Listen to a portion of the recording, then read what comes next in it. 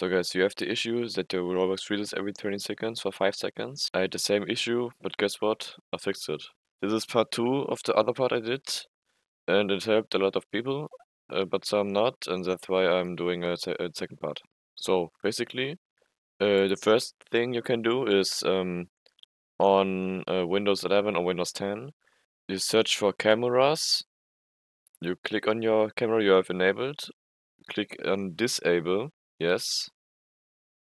So that's the only thing I showed you in the first part, and now I show you the other ones. So if you have like a video clipping software like this Metal or this NVIDIA GeForce clipping, just disable it because it's using a lot of CPU usage and yeah. And the last thing you should do for 100% is you go on your Roblox settings, privacy, communication, camera input, and disable this camera too. This is really, really important and this saves a lot of CPU usage.